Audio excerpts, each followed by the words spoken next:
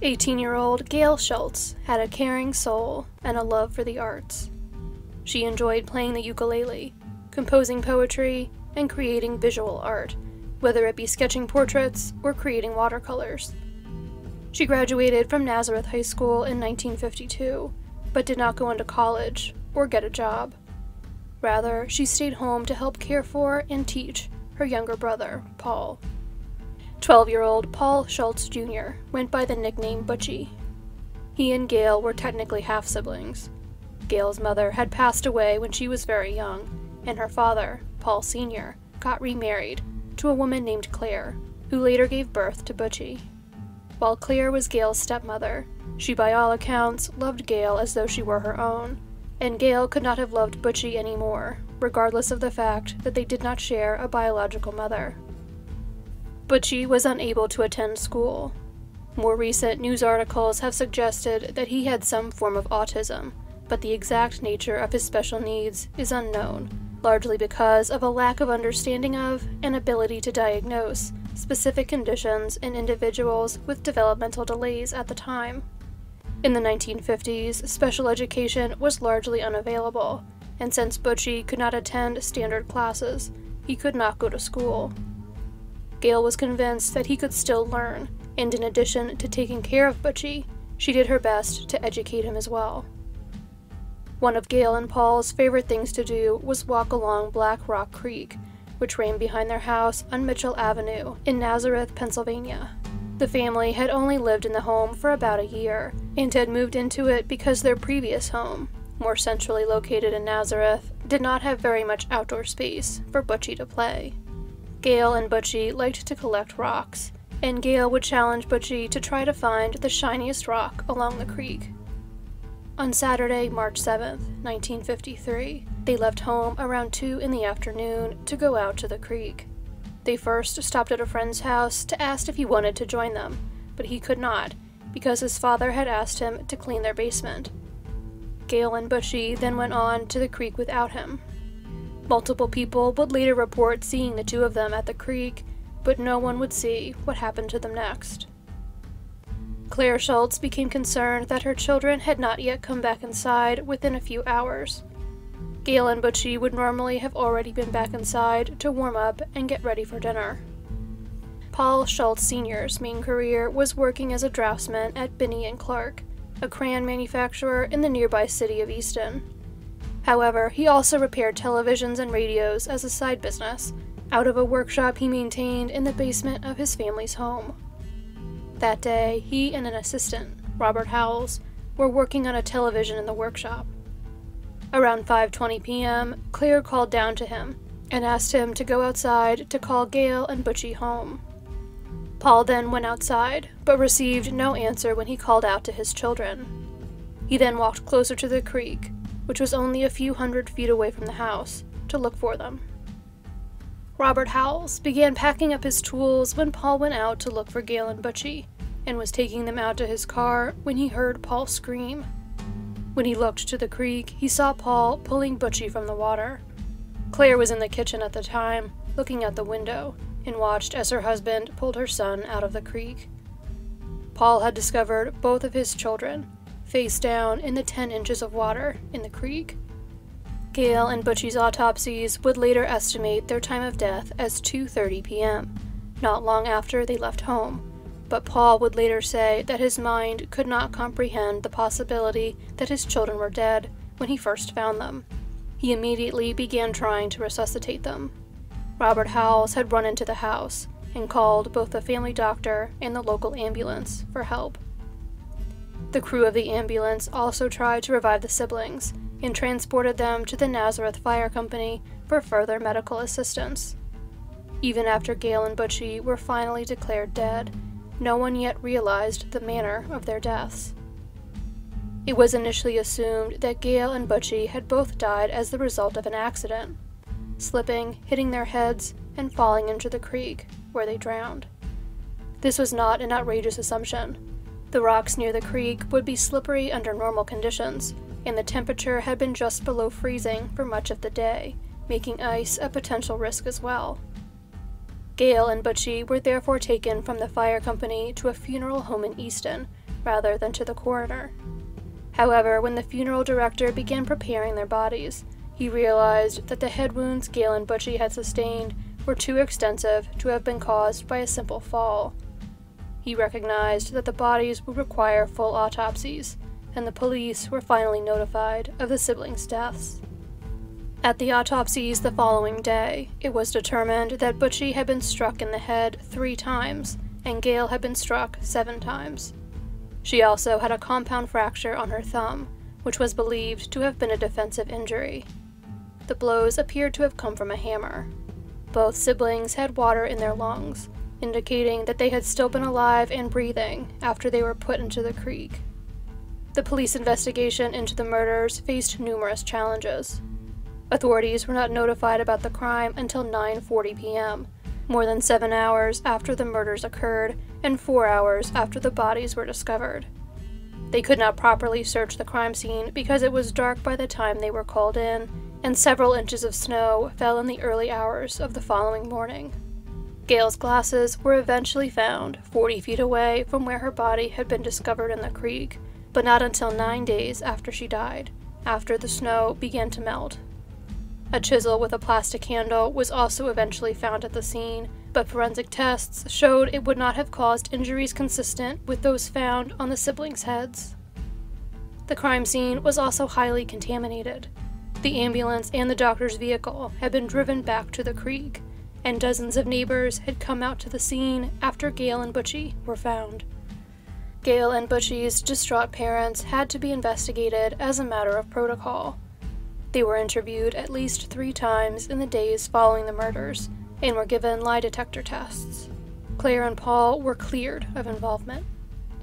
There do not appear to have been any insurance policies on the siblings, but Gail was the beneficiary of a $17,000 trust established by her maternal grandmother, Minnie Romilly, which was to eventually be paid out to her in 3 separate payments. However, the trust specified that should Gail die, the payments would instead go to Zion Lutheran Church in Easton, meaning that there would be no financial motive to kill her at the time of her murder. Police theorized early on in the investigation that Gail and Butchie had been killed by what they described as a sex maniac, although there was no evidence suggesting a sexual motive. Gail and Butchie's cousin, Barry Isle, has theorized that his cousins may have instead been killed by someone who was upset by Butchie's behavior. Butchie did not speak in the way most people do, communicating in moans, screams, and grunts, rather than typical speech. Someone who did not understand that Butchie had special needs could have been angered by the exaggerated noises he tended to make. Barry Isle had been just 9 years old at the time of his cousin's murders, and had frequently gone down to the creek with the 2 of them. They had seen a homeless man near the creek the week before Butchie and Gail were killed, and Barry has speculated that this man may have been involved in the murders, but this remains just a theory. There was a lot of public interest in the case, which helped keep the investigation active. Tips were called in about suspicious individuals and unfamiliar cars in the area at the time of the murders, but none of the tips panned out. Various groups and businesses donated money to create a large reward for information, and the local newspaper hired a private investigator and a criminologist to help with the investigation. Despite all the efforts from the police, the family, and the community, Gail and Butchie's case went cold. Paul Schultz Sr. died of a heart attack a year and a half after his children were killed, in September of 1954. Claire Schultz then moved to Buffalo, New York, to live near her son from a previous marriage, but was buried near Paul, Butchie, and Gail in Pennsylvania after her death in 1970. While little progress was made in the case in the ensuing decades, Gail and Butchie's memory has lived on in Nazareth. In 2011, classmates of Gail's and other alumni of Nazareth High School raised more than $2,000 to purchase a monument for Gail and Butchie. It was placed near the stadium on the campus of the larger Nazareth Area High School, which was built the year after their deaths. In 2013, several of Gail's classmates worked with her cousin Barry Isle to compile a scrapbook of memorabilia about Gail. The 50-page scrapbook contains newspaper clippings about her death, but also many of her art pieces and articles she had written for her high school literary magazine. It is being housed in the library of Nazareth Area High School, and plans are made to digitize the materials so that a DVD could be produced and sent to every school in the district, as well as the local public library.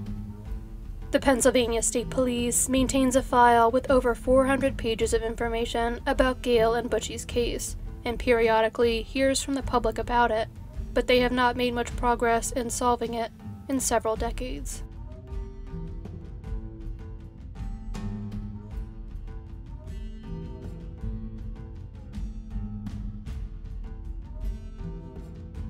Timothy Alioth was a decorated Vietnam War veteran who served in the United States Marines from 1967 to 1973.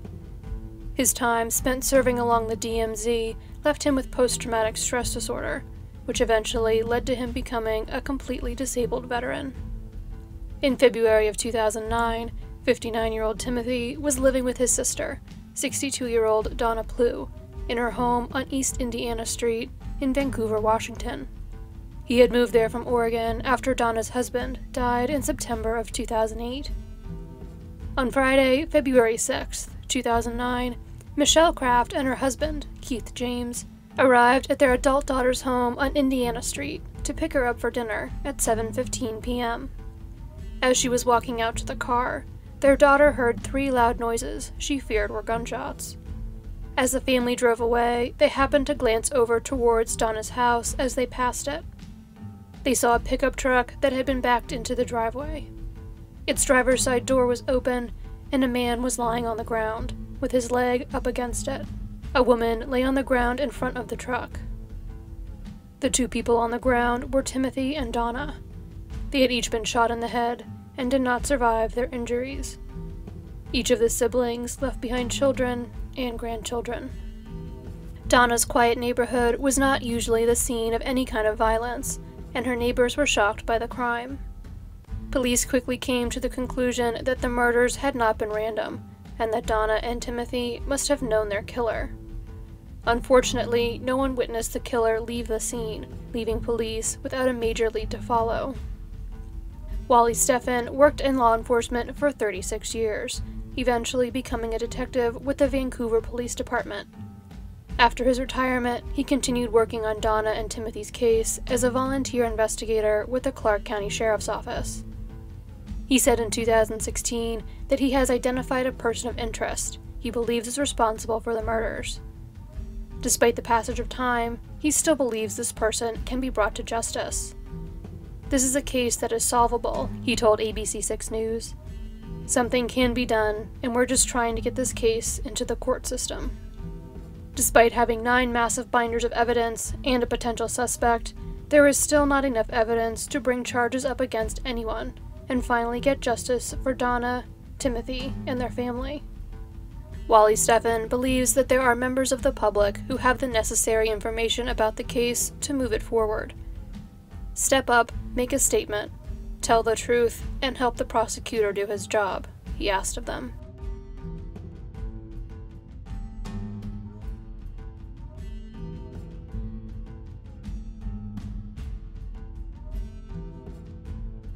"14-year-old Carla Atkins and 16-year-old Vickie Stout lived in a mobile home just outside the small town of Dover, Tennessee, with their mother, 4 brothers, and 2 other sisters. The sisters were half-siblings who had the same mother. Vickie's father, Leland Stout, had been murdered just a year after she was born. His roommate had stabbed Leland to death because he had been singing and keeping him awake. On the afternoon of September 17, 1980, the sisters rode the bus home from school and decided to walk down State Route 79 to an establishment called The Furnace, which was less than a mile away from their home. The Furnace was a restaurant, a bait shop, and a convenience store, and Carla and Vickie went there to buy snacks. After they left the store, witnesses saw them as they were talking to a man in a blue truck. They were never seen alive again after that sighting, and their mother, Margie, reported them missing to the police after they failed to return home. It was out of character for Carla and Vickie to go off on their own, but they were still initially categorized as runaways by the authorities after they were reported missing. Their family continued searching for them for the next 2.5 weeks. On October 5th, 2 hikers were walking along an old logging trail in what is now known as the Between the Lakes National Recreation Area. They discovered Vickie and Carla's bodies buried in shallow graves, 75 feet apart from each other. Autopsies would reveal that each of them had been shot in the head with a shotgun. It appeared the girls had been killed where they were found. Canine units were brought in to search the area where the remains were found. Investigators tried to connect the case to others in nearby areas, and more than 30 potential suspects were identified. However, the case remained unsolved. In 2015, 35 years after Vickie and Carla were killed, District Attorney Ray Crouch reopened the case, conducting new interviews and asking the FBI for assistance because Carla and Vickie's bodies had been found on federal land. The sketches of the man witnesses saw in the bloop truck talking to Carla and Vickie were also released to the public, along with a new sketch developed by the Tennessee Bureau of Investigation, which shows what the man the witnesses saw may look like having aged 35 years. In 2016, Tennessee Governor Bill Haslam announced a reward of $5,000 for information that led to the arrest and conviction of the sisters' killer. Carla and Vickie are buried next to each other in the Standing Stone Cemetery. Despite the ongoing efforts of numerous agencies, decades after Carla and Vickie's deaths, the case remains unsolved. Their sister, Patricia Gordon, however, has not lost faith that whoever took her sisters from her will one day be held accountable. They will get their justice someday. They'll get what's coming to them, whether it be in my lifetime or not, she said in 2018.